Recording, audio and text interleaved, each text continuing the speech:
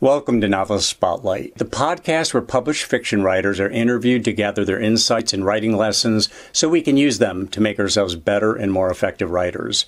There are just 3 things I ask of you, if appropriate to you and your experience. Please subscribe, please click on the like button, and please share this program link with any family members, friends, or colleagues who might be interested or benefit from the content. Now, on with our program.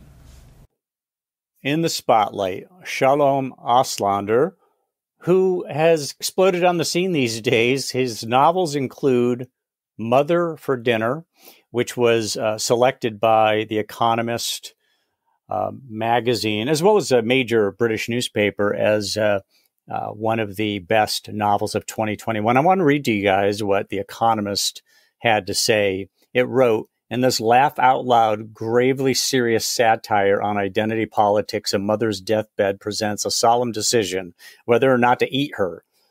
The family are Cannibal-Americans, the most reviled minority in a place where everyone, and quoting here, everyone else was retreating to their cages and calling it freedom," end quote. What the novel asks uproariously, what the novel asks uproariously is, what do individuals owe history? Did I say that right? Yeah. Shalom? Close enough. Did I say it right? Close enough? Yeah. Okay.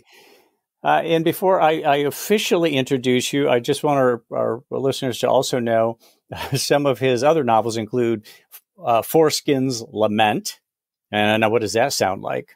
Lament isn't that far from complaint. And we'll get to that a little bit later. Beware of God, a collection of stories. Hope, a tragedy. Holocaust tips for kids. To say the least, irreverence and satire and dark humor are all part of what Shalom Auslander has to share with us.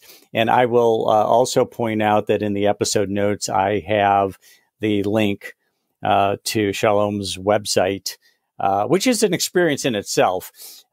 So you can take a look at that. And with that, Shalom Auslander, welcome to the program. Thank you. Glad to be here.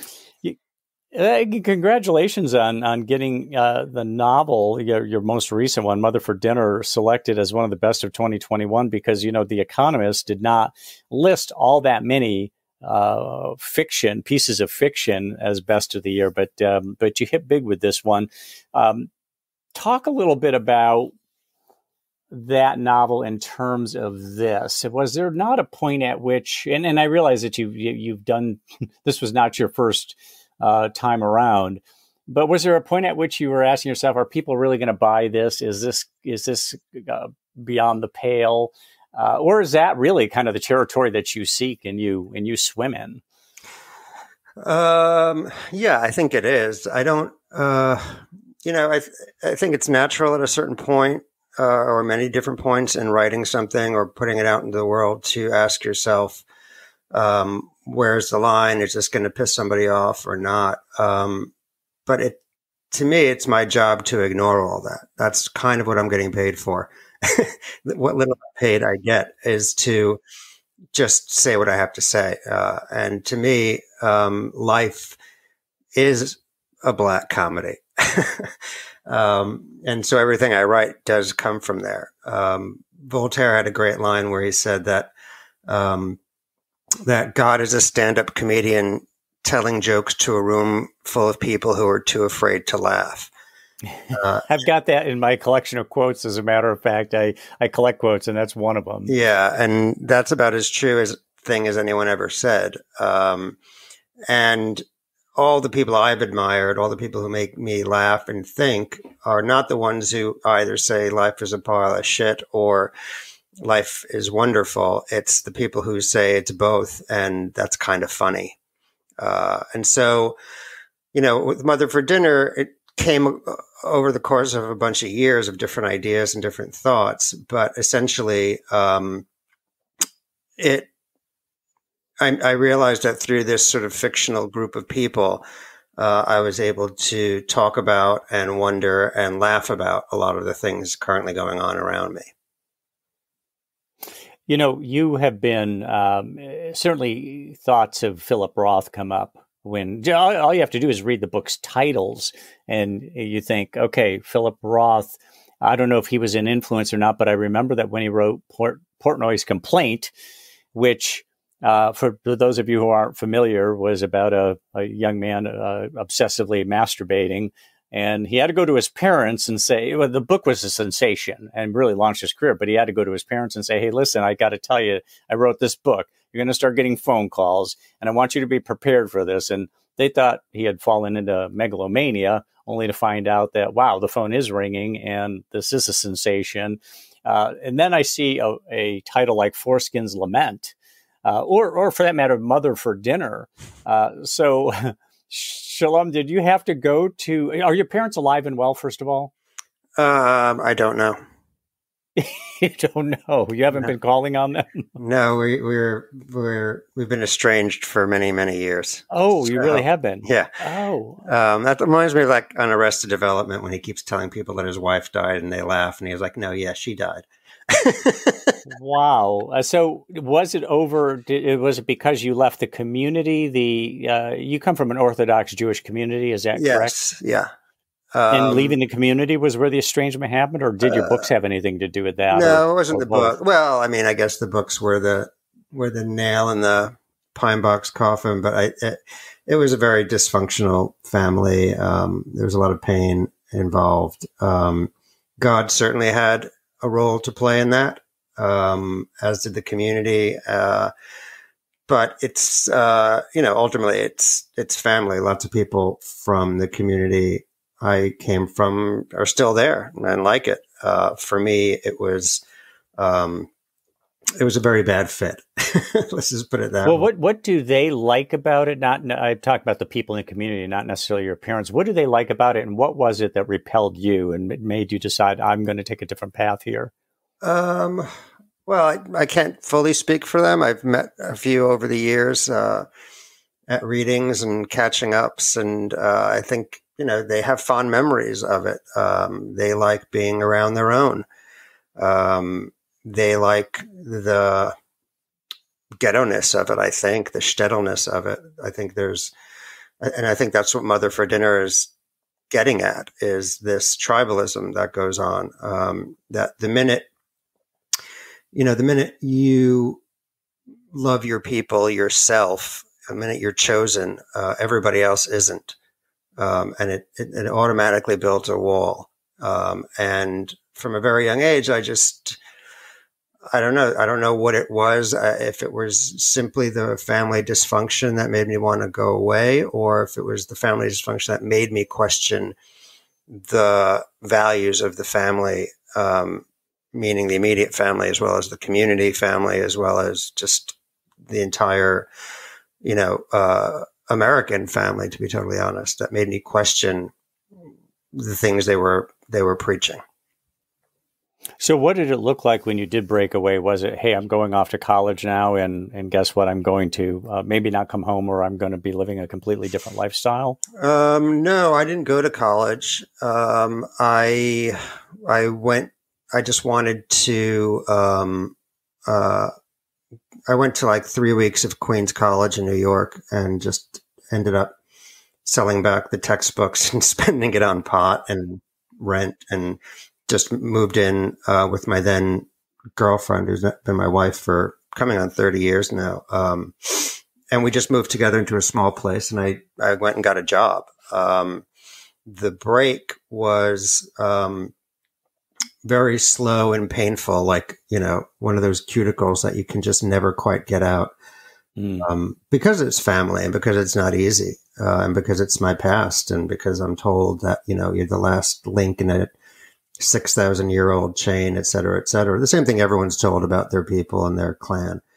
But it became, it became clear through a lot of very expensive psychiatric help that, the new family I had, meaning my wife, was loving and supportive, and made me happy. And the other one made me very sad and was destructive, and the two couldn't coexist. So I had to make a decision. And it started slowly with like, well, I'm going to take a couple of months and let's not have any contact. And in that first few months, I wrote my first short story, which I'd never been able to write before, which was about a guy who dies, an Orthodox guy who dies and goes to heaven and finds out God is like a 30-foot tall chicken, who's irate at the way chickens have been mistreated. And this guy who thought God was Yahweh can only remember all the chicken soups he's had every Friday night for his entire life. So, and it made me laugh. And that was the start of it. And it was like, well, I guess that's been productive. Let's make it a few more months. And then, you know, one thing leads to the other and resentments build. And, you know, the disparity between my current life and my past life was so great that it made the decision a little easier. Do you think the fact that you didn't go to college and maybe didn't get into kind of an MFA program or some kind of writing program assisted in your writing? Because they would have said, you don't sound like a novelist. You don't, that's not the way you're supposed to sound. You're supposed to try to imitate F. Scott Fitzgerald so it's almost like Jimi Hendrix was never taught the guitar. So he played it upside down. And he started doing things that just like, wait, we don't teach that. Yeah. I mean, great line from Flannery O'Connor where they asked her if she thought writing programs ruined writers. And her answer was not enough of them, which I thought was funny. And by the way, she's another woman writer who writes very dark comedy, and everyone says, oh, it's so miserable. But she herself, like Kafka, couldn't do readings of her work without cracking up because she thought they were hilarious. But yeah, I do think that. And I was very lucky to find an editor who appreciated that about me. And I've been with him my entire career. And yeah, I do think that there is a process of purification that goes on. You know what I mean? It's like sometimes the mix in the mixer, the lumps are good. You know, it doesn't need to be smoothed out so perfectly. And I took. What are the lumps? When you talk about the things that are the imperfections, that not everything is ironed out and corrected and smoothed, because what ends up happening is everything starts to sound the same. I find myself reading mostly dead people because it's mostly them who wrote for a reason, not to be writers. But there's something in anything that I like, whether it's music, books, film, poetry, it doesn't matter, comedians, that has a certain have to have been saidness about it. That, you know, this wasn't done just to publish a book or to get a Netflix special or whatever, that this person had to say this or was going to die. Right. Right. So it's authentic and it came right from the spleen. Yeah. And I really, you know, and ever since, you know, it's interesting talking to other writers or people who are struggling to write, and how many voices they have in their heads that I don't have because I didn't go to those places, because I don't have an image of a professor saying, you can't say that, or that's not what Chekhov did, or, look at Fitzgerald or look at whatever. I basically just taught myself. I read a lot as a kid. And once I had some access to New York City and bookstores, used bookstores, particularly one in particular on 46th Street called the Gotham Book Mart, I was able to just kind of go and for $2, you know, money that anything I didn't spend on porn or pot, I was able to buy used books with. And I was like, oh, what's funny? And the guy's like, oh, have you read Kafka? I'm like, no. And so I read Kafka and he's funny. And then that leads me to. And daring. Yeah. Daring. Yeah. And didn't give a shit. Creative. And this, I think I had heard you say, I was doing a little background on you, and I think it was on YouTube, and you were talking about hey, these guys were radical. And today, I think you would agree, these are my words, not yours, but it sounds like what you're saying is today there's such timid writing and novels. And in the past, they were out what we would consider outlandish. They were much more radical, and they said what they had to say fearlessly. Yeah. Well, and it's always easy to look back and say that, and nobody knew Kafka in his lifetime, and I'm sure there are people out there now doing the good hard work that just aren't getting published. But from an industry standpoint, I mean, sadly I live in Los Angeles now, and it's the same thing with film and TV and music. It's very hard to have anything authentic, and then maybe that's not a problem. Maybe that's the same as it ever was, but it certainly feels that way today. Like, that said, I feel like it's such a bummer that people don't read as much, because I go into bookstores and I'm like, every book in this place is more radical than any movie you're ever going to see. Like, I can't believe they haven't been shut down. And I'm not even talking about Marx or anything. I'm just saying, like, even whatever, it's like, there's so much stuff in here that's like not the shit you're going to hear anywhere else. So when I was going through these books, and I do a shelf run on Kafka, and then I do a shelf run of books about the books that Kafka wrote, and they'd mention somebody else, whether it was Beckett or whoever. And then I'd go and read Beckett, and I'm like, oh, he's hilarious. And then I would read the books about those books, and they never mentioned that. Beckett's serious. He's gloomy. He's a pessimist. Like, what the fuck are you talking about? This is straight up slapstick comedy. People don't understand that, though. It's Laurel and Hardy. They even dress the same way. And he loved them. He loved Laurel and Hardy. So it's like, there's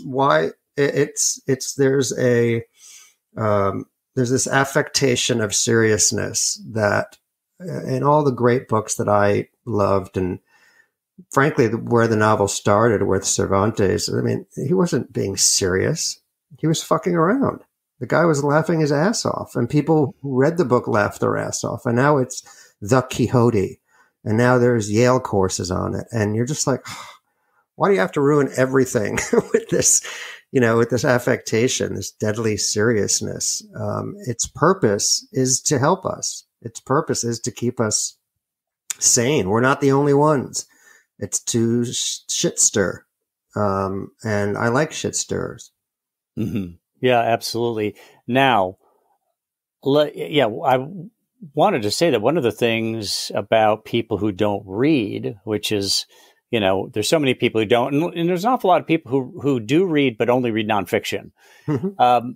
And yet, if you ask those people, do you like movies or Netflix series? Almost always they say yes, but the whole difference is, so a director gives you everything. They're filling in every detail. They're giving you all the imagery. When you read a book, you actually participate in it. Mm-hmm. When an author doesn't, any author leaves room for you to visualize the characters and to hear the voices and so on. But it's almost like that laziness of our society that, no, just give me everything. I'm looking at the boob tube. Give me everything. Don't make me work at all or engage my mind or stimulate my imagination. Well, yeah, reading is hard work. It's almost unnatural, whereas film and TV are more dreamlike. And I'll happily sit down with my kids and watch something stupid at the end of the day because I don't want to think. But it's when it's that to the exclusion of everything else, it shouldn't all be dessert, and I find a lot of it boring. I watched 2 episodes of something everyone says I should watch 8 seasons of, and I kind of know where it's going, and it doesn't surprise me all that much. And the arc is exhausted pretty quickly. And I'm a 2-screen guy. Like, I'll be watching something and I've got my phone and I'm like looking at headlines or what have you, or checking into some other stuff. Netflix is calling. They're angry. There you go. They're saying we're really not that bad. You're watching the wrong series. But the thing is that they kind of I know a series is really good when I put the other screen away and I'm just riveted to the TV, but there's not very many series like that. Right. Let me ask you this, though. You've got these historic writers who, well, really the ones you value. When you read contemporary books, you grew up reading a lot, you said. Do you not ever fall into the trap of wanting to sound like somebody you've read, or are you finding that your own inner voice remains pure regardless of what you're reading? It depends who. Vonnegut always makes me want to sound like Vonnegut. So I don't read much of him anymore. Love him. Celine made me want to sound like Celine, lots of ellipses and run-ons. But no, not really. I think what ends up happening is it just doesn't feel real. So it didn't feel like me. So after a line or two, I'll go back and put it in my own words. And that's always been the satisfaction is hearing that voice, which, in childhood is silenced, is often seen as a threat. And in adulthood, isn't encouraged to come out. And that's sort of the joy of all of it, is to be able to see that. The books, the fiction that most interests me now is usually not from the US. There's some really interesting stuff in the Middle East. And maybe that's because it's so war-torn. But there are some amazing books coming out of Syria and Iraq and Afghanistan and Israel. And they're funny and dark, and about things. They're not fucking around. So it may just be a question of a comfort level, we're too opioided out to give a shit. But there are those people, but their voices don't get in my head as far as writing. They inspire me to keep pushing. Now, do you smoke a little weed before you write? Is that part of your regimen? Do you find that it helps with the writing, or is that your relaxation time? I wish. In heaven is a place where I can get high and read and write.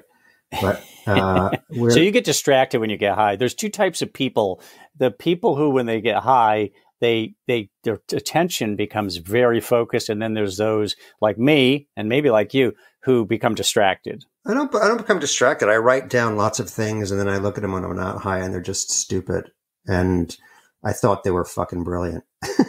Exactly. The bigger problem is I was going to ask you about that, because it sounds so profound when you think about it in your own head, and then it's like I gotta remember that for tomorrow to see if this really has any profundity at all. Right? No one's ever done this. He loves her, but she loves somebody else. But the bigger problem is even when I smoke, I can't smoke or drink before a writing day at all, because the sort of whatever they call it, the whiplash, the chemicals in my brain just get so down and foggy the next day that I don't want to write. And I used to think it was because when I was high, everything seemed funny, and funny is actually really hard to pull off. And so I didn't want to do the work because I'll just get high and it will seem funny. But I know I have read, all those authors who've been under one sort of chemical influence or another while they worked. And those stories never really end well. And I personally always wonder, what they would have been like without it. What's so interesting is that, of the people we just mentioned, Kafka is the weirdest, and he was ascetic. I mean, he was vegan. He didn't do anything. And the shit that came out was the craziest, probably because of that, because it wasn't being subdued or medicated in any way. It had to come out in its purest form. At least that's what I tell myself. So how do you write? Do you write daily? Is it the morning? Do you use a word processor? Do you handwrite? No, all day, every day. I mean, occasionally when I'm super stuck with something, I'll handwrite, I'll journal, because there's just something about pen on paper that makes, I think because it's slower or something, you think more while you're doing it. I basically, I take my young son to school in the morning, and then I just hop around from coffee shop to coffee shop, writing until 3 or 4. So okay, so it's pretty much a continuous process. Then in the evening, you might be watching something on the tube and somebody says something or uses a particular phrase and it triggers something, perhaps. Yeah. Yeah. Or I'll just think of something and, I'll write notes a lot at night or nighttime. I'll usually write the stuff that, isn't really where my heart is. So I'll write a script that I've been asked to write or, something that might actually make money. But for the bulk of the day, it's very just to myself. So you have a voice, an inner voice that you've been using for years. Describe that, your voice, your writing voice. I don't know that my writing voice is my inner voice. It's a version of it. It's a crafted version of it. But there's something for me that feels Buster Keaton-ish about the voice that comes out of me on paper. And I've always loved him in a much different way than Chaplin, say, or Laurel and Hardy, or any of those. Either like he was just befuddled by the world around him. He was trying to do well, but the world was crazy. And he wasn't particularly, moral person or upstanding or anything. He wanted what he wanted, but he was just stuck in a crazy world and being very straight-faced about it, and that always felt like that's kind of a way I feel I'm looking at the world. That feels like the stance I have toward the world. I remember, reading Beckett and feeling that he was doing the same thing. I remember reading Kafka. Milan Kundera has a really interesting take on Kafka, where he says that basically what Kafka did was he just went into the dark depths of a joke. He started with a joke, and then he was like, guy wakes up and there's cops surrounding him eating his breakfast, and they're arresting him for something he didn't do. Now, that's pretty funny. But then, he takes it seriously. He's like, no, wait, there are cops in the room and they're arresting you for something you didn't do. That's fucked up. Like he's taking the joke that life is and taking it seriously. So that always felt like a certain, Beckett did the same thing. I remember seeing, this tells you something about the weird child I was, but cutting school to go see Waiting for Godot at Lincoln Center when the Irish rep was doing it, because I assumed they would get it right, and they did. And it's not wacky, but it's not miserable. The funny thing with Godot is that Beckett saw the German one, and he hated it. It was too serious because it was German. And his note to the producer was, "My works are not meant to be ponderous." Which is shocking coming from somebody there's 10,000 books about how ponderous he is. He didn't see it that way. And then on the other side of it, I remember seeing a video of Steve Martin and Robin Williams doing Godot for Americans, and it's awful. It's just wacka wacka falling down silliness, and it's so god awful. And so for me, Keaton and those writers sort of nailed it. The writers in print did it. And I felt like that's my worldview. That's kind of how I feel, that I'm a schmuck and I'm in a schmuck world. And I'm just trying to make sense of it all. And so, prose was the way that I could do that, the way I could control it. And I think the hardest part in the beginning was finding that spot between comedy and tragedy. Like, where does it live? And that's not a particularly American point of view. Americans, they like their food. We're the country that came up with plates for kids that separate your peas and your potatoes. And, it wasn't surprising to me that the British papers and magazines and critics were the ones who liked Mother for Dinner the most, because, I feel like here we're very cautious about what we laugh at and what we consider funny, and particularly in the book world, maintaining a very serious posture about things. Now, you were raised in Muncie, New York, but you spent time in Woodstock. What took you to Woodstock? Well, first, I lived in the city for a long time, and my wife and I did the typical New York move every year to increasingly smaller boxes. And after maybe 7 or 8 years of that, I'd gotten a job that gave me some money, and we were like, well, let's go hide it in a house somewhere. And we'd been up to a friend's place in Woodstock and went to go look at it, and found a place that was just entirely alone. It was just remote. It was up a dirt road. There was nobody around. It backed up on 1,000 acres of protected land. So it was there that I was able to start to hear that voice in my head more clearly. Because I'm just very suggestible. Maybe I have just low self-esteem, but I go to the city and I walk around and I'm like, yeah, I'm working on this book about whatever. And then I see 4 posters for vampire shows. I'm like, fuck, maybe I should write a vampire book. I succumb immediately to market pressure. So it was really helpful to get into the woods away from everything. Even today, I don't do social media. I don't read the news. I'm a very reluctant emailer. And I just try and hear my own self. Interesting. Yeah, that's tough to do these days. I just recently read Mel Brooks' autobiography called All About Me. Mm-hmm. And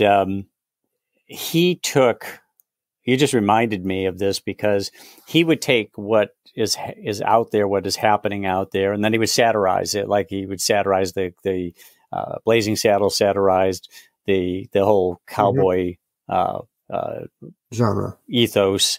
And then it was Hitler. He turned into a big joke. Everybody could laugh about it because he thought that was the best way to attack who and what he was and stood for, and so on. Do you have any instincts of that sort yourself? I mean, is that part and parcel of what you have done with some of your books, or is it something apart from that? I don't know if it's satirizing. I think, I don't remember who said it. Somebody once said that sacred cows make the best burgers. And there's something really important in that because I think it has more to do with that than satirizing any issues. I think I was raised with a lot of sacred things. God was sacred. Religion was sacred. Keeping meat away from milk was sacred. There were a lot of sacred things that, as the older I got, were revealed to be not particularly sacred at all. Whether it was the rabbis, groping teenage boys, or, my father praying in synagogue and then going home and getting shit-faced and, hitting my brother. And you start to realize that that's not really what is sacred, and what is then if it's not that. So I think that's more about what it is. I do think that there's a certain type of genius in what Mel Brooks does, because again, just laughing at those things is so helpful. And one of the scary things today is that you're not allowed to. Laughter. I wrote a piece for a British magazine that's anti-censorship magazine. And it was called Antiha, and it was like about Antifa, but with laughter. And you're just not allowed to laugh at things anymore. Everything's measured and hyper analyzed, and we just need to laugh. If there's anything that makes me believe that God might not be a complete fucking asshole, it's that at some point during creation, he said, you know what? This place is a shit pile. I better give him laughter. At least otherwise they're all going to kill themselves by age 5. At least if I have laughter, they can get through it. So to me, it's really critical. You mentioned, Mel Brooks and, the producers and Hitler. Chaplin did it many, many years before in The Great Dictator. And I always thought, oh, that was just so brave. That was so bold. And then I read a bit where he said later that if he'd known what was going on in death camps and in Europe, he never would have made that film.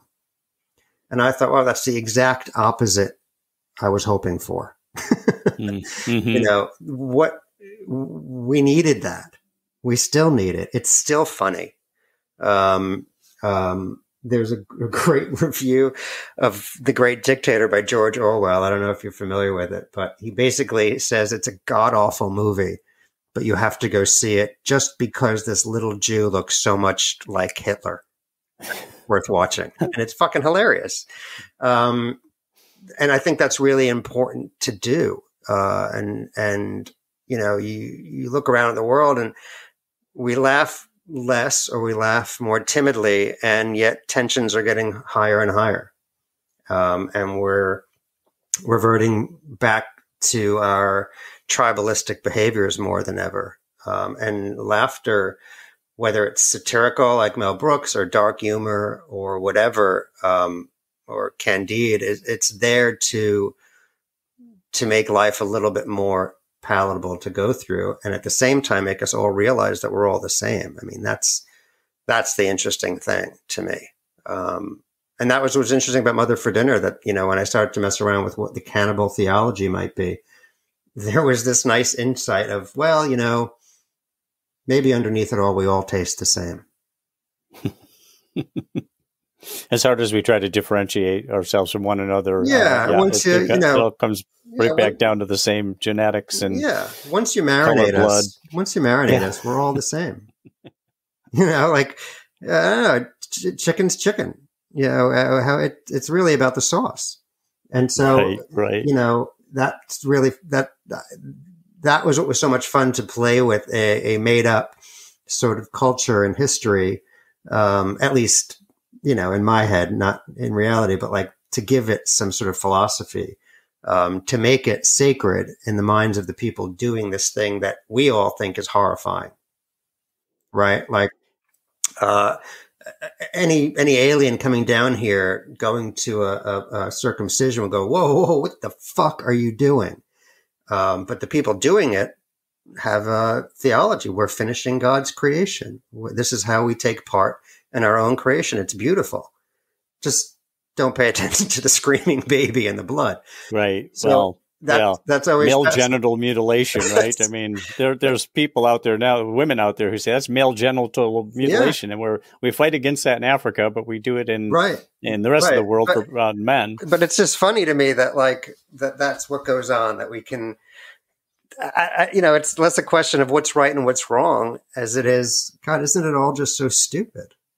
Isn't it all, when you put it, and not to be, you know, pessimistic at all. It's kind of an optimistic way of looking at things. Like, we're all silly, you know. In Mother for Dinner, the main character is,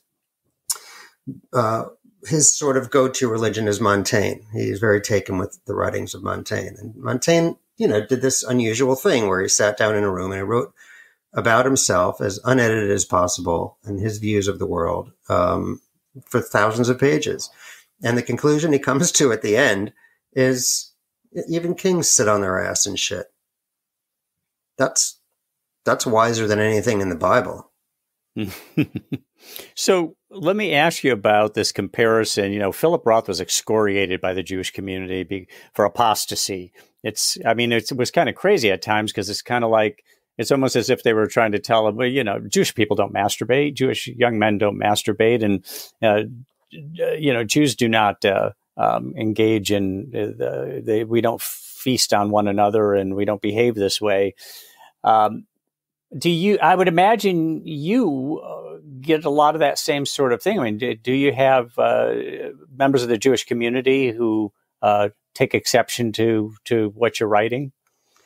Yeah, I mean, I hear about it third hand because I don't read, you know, I'm not on social media. I don't read reviews on Amazon. I don't even read reviews in legitimate sources of news. Like, I just, and not out of arrogance, but out of sensitivity. I think it would drive me crazy. In the beginning, I did, and for Beware of God, the first stories I published, I couldn't take the good stuff. Always had one, even in a rave review, there'd be one word that would just set me off, and I was like, yeah, I can't do this because I can't write the next thing if I'm reading it. But I do know that there was a lot and continues to be. But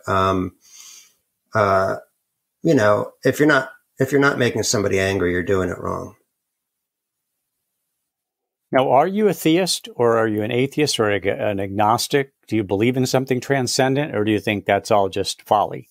I'm definitely not atheist in the same way that I can't be religious. I think agnosticism, or just not knowing, is probably the wisest way that we can be. If only because admitting we don't know is so important to who we are.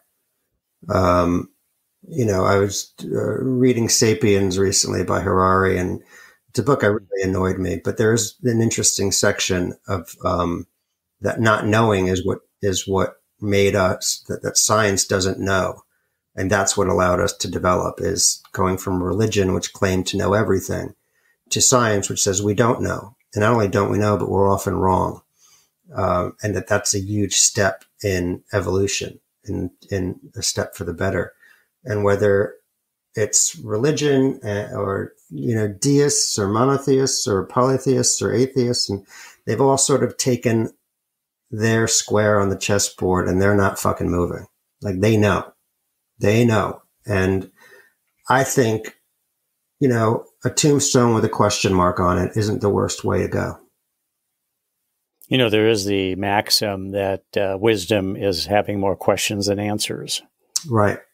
Yeah. And I think it makes us humble. I think it makes us less violent. I think we have less to protect. And it also makes us more open to new ideas. I think the minute you decide, you know, particularly, and the reason it comes up with religion, I think, is because it's completely unknowable. We don't know. And I've spent my life reading everybody from Maimonides to Schopenhauer, Spinoza, everybody who are trying to find answers to this. And some have made good points, but there is no knowing. And what I always think when I read these things is, why are you so hard up on knowing? Like, right. Maybe not knowing is a good thing for these creatures with these oversized brains and awareness of their own death. Like, maybe the challenge is to not know. That's the apotheosis of humanity, is a shrug. Read The Cloud of Unknowing. I think that's Huxley. I might have the author wrong, but The Cloud of Unknowing. I mean, it's I agree with exactly with what you're saying here. You moved to Los Angeles. You do screenwriting. So did that prompt the move to be more in the heart of where we'd be meeting with people and working with people? No, actually, I did. I don't do much of it. I did some, and the stuff that I did was turned into a series. That was while I was in New York. The move to LA was a few different reasons. I mean, one, might as well be here, but we were kind of sick of cold winters, and mostly we moved because our two sons grew up in Woodstock, which is this sort of idyllic little rural hamlet, which is kind of awesome until like 6th grade. And then it's just another small town America with, opioids and heroin and cutting and misery. And we were like... And a great rock concert that happened, in 69? Yeah, that didn't even happen there. It's famous. No, it was that didn't happen Bethel? There. Yeah. Bethel, New York? Yeah, I thought it was always a perfect metaphor for the town that's famous for something that didn't happen there. But, it's a great place. It's beautiful. But for teenagers, we wanted to be in a more urban place and didn't really want to go back to New York City. And we were like, well, what's urban and warm? And so we picked here. Probably should have Googled it. Is my notes here say that you wrote and created a Showtime television program called Happy-ish, which shot a pilot with Philip Seymour Hoffman. Yeah. Did that end up, was it an actual series? Did it get beyond the pilot? Well, my relationship with God being what it was, the series got greenlit on Friday and Phil overdosed on Saturday. God, I thought that might have been... Yeah. God, so really it was a Friday, he got greenlit, and then Saturday he OD'd. Yeah. Wow. And we had become very close. I'm writing about it now in the context of something much larger. But it was really devastating because we, over a period of a few years, just became incredibly close, and we had very similar dysfunctions and similar families and similar relationships with those families. So that was pretty horrific. And God was so talented. About a year after that, we restarted it and ended up doing it with a new cast, and did it for a season, and I really liked it and made me laugh. But I remember the head of Showtime going, "We have a problem with the numbers." I'm like, how many people are watching it? And he's like, "Well, we have about 400,000. I'm like, "Holy fuck, that's a lot of fucking people." And he's like, "No, not for TV. We need 1 million. It's over." I was like, well, "Wow, you should have told me that. I'm not the million type viewer. What the fuck are you doing?" Right. Call Judd Apatow. I don't do farts.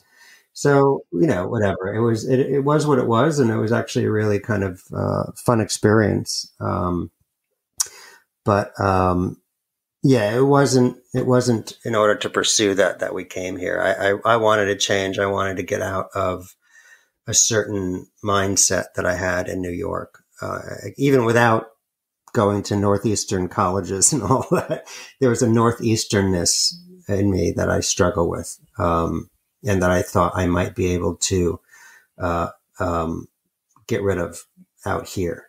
But what they say, you take your baggage with you.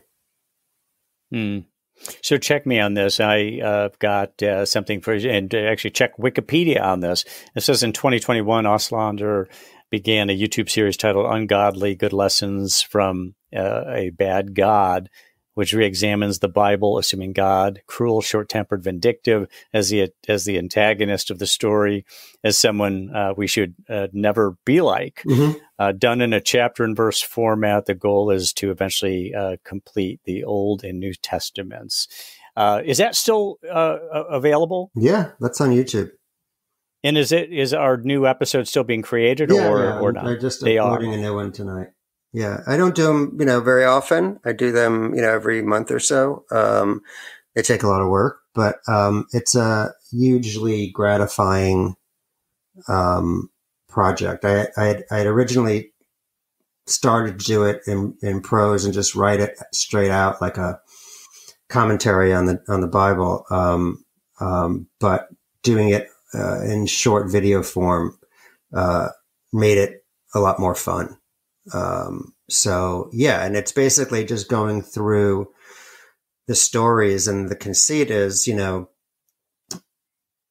when we read the book and God is the role model, well, look around the world. Like, we're just emulating an asshole God. Like, he goes to war. He kills his enemies. He really likes money. He's awful. He's vengeful. And my wife and I have this argument all the time. I say that I think there's so many people are atheists, and more of them becoming atheists. And if you look at Islam and Christianity, they both have characterized God as something that, as an example, worship. I created you, therefore you owe everything to me. Worship me. You would have your children taken away if you treated them that way. Right.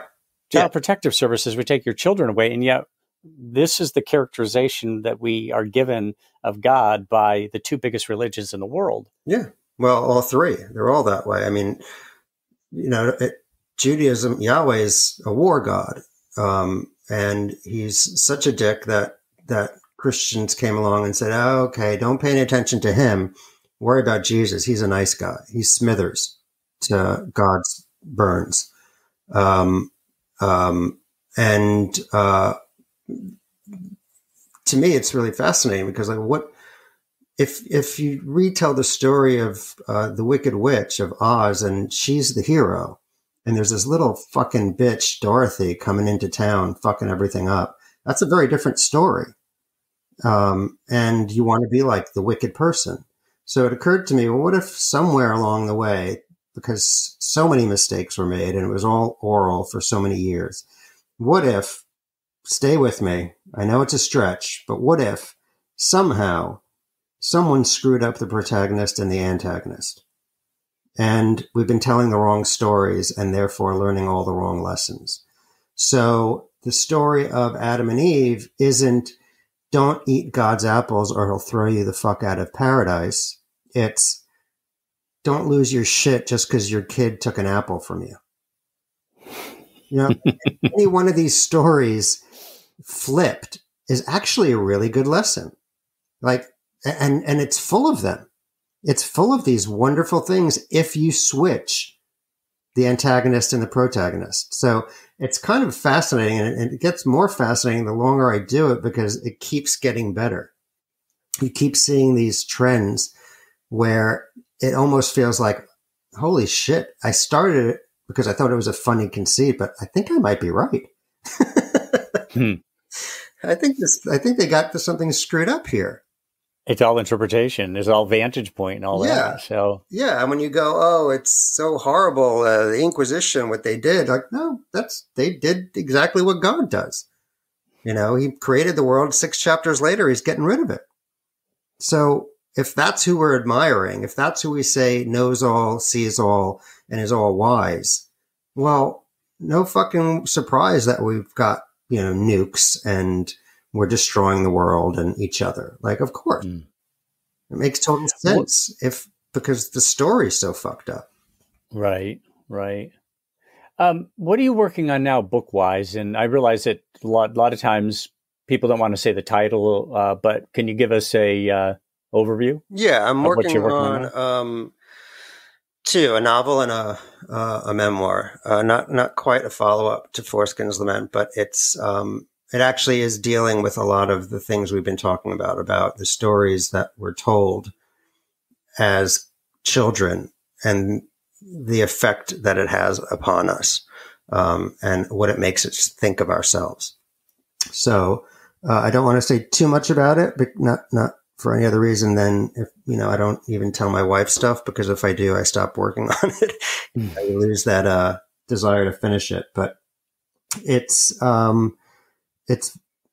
funny, and I think it's also an interesting theory that when I do talk to people about it, they go, "Oh, that's really weird. Why do we do that?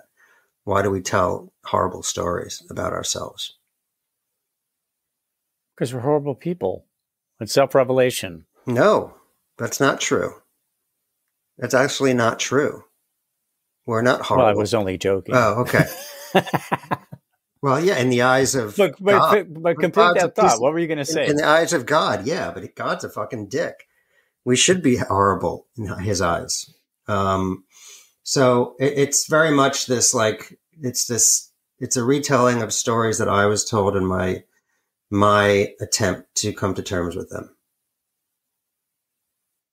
And, Got it. you know, and Phil comes up because he had similar issues, similar stories, lots of other people in my life.